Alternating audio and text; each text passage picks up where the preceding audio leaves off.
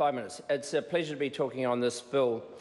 And this is a bill that's got a feel-good factor to it, Madam Speaker.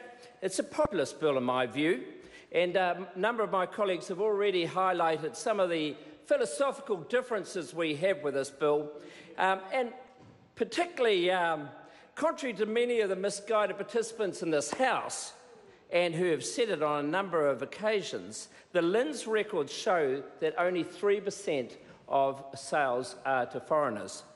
The other aspect is the national government has already implemented a whole raft of changes. We've heard about some of those around the foreign borrowers having to get an IRD number if they're going to buy a house, the introduction of a 2-year bright line test, which is an increasingly stringent requirement on foreign borrowers, the introduction of a tax on when they buy a property and sell it.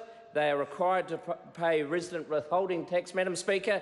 And, of course, we've implemented a number of the Sherwin recommendations around foreign trusts. What I want to focus on is some of the mechanisms proposed in this bill, because I think they highlight some of the difficulty in terms of the practicality around how this bill is actually going to work. Just to go back a second, the current OIO rules relating to sensitive land have a two-stage test to it. First one is the investor test, and a person must demonstrate, I'm talking about a person being a foreigner, appropriate business experience and acumen, financial commitment, good character, and comply with certain Immigration Act requirements. The second test is benefit to New Zealand test, which is the general test around creation of jobs, increasing investment, environmental and other factors.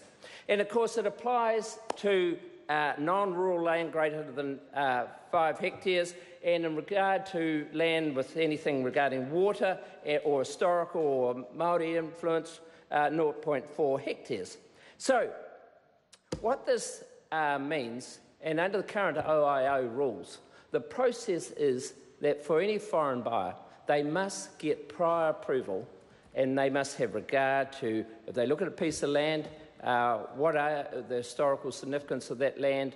If it's got anything to do with water, will inevitably require a report on it, will require a Waitapu report if there's any consideration of that issue.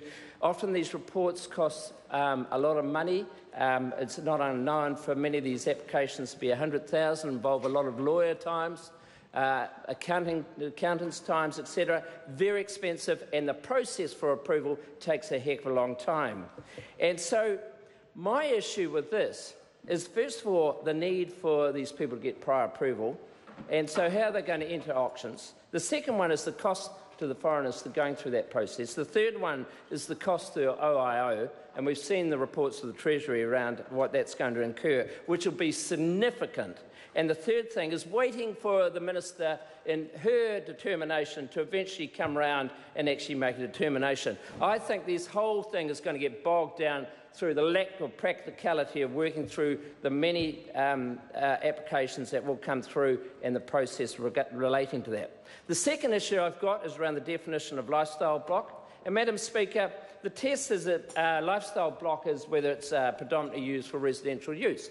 In my area where I live, South Auckland, I'm surrounded by lifestyle blocks. And the issue is, are they economic units, greater than or less than 5 hectares? And of course, many can argue that growing flowers or some horticulture or even having racehorses, that makes them very, very economic.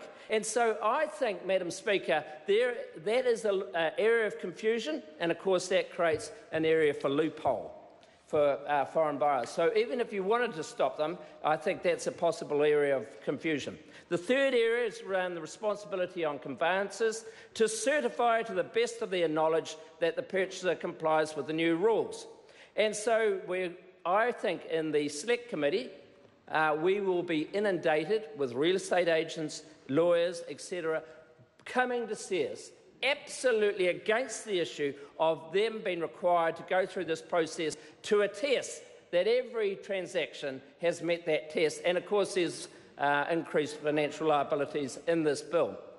And so, Madam Speaker, I have a lot of difficulty with this. I think it's going to be a difficult bill to implement, and I don't think it achieves anything other than making sure that the coalition government has a feel-good factor around it. I apologise. Member's time has expired. I call Jamie Strange. I understand this is a split call, 5 minutes. Is it a split call or is it 10 minutes? She's the boss. Yep, so cool. Madam Speaker, I am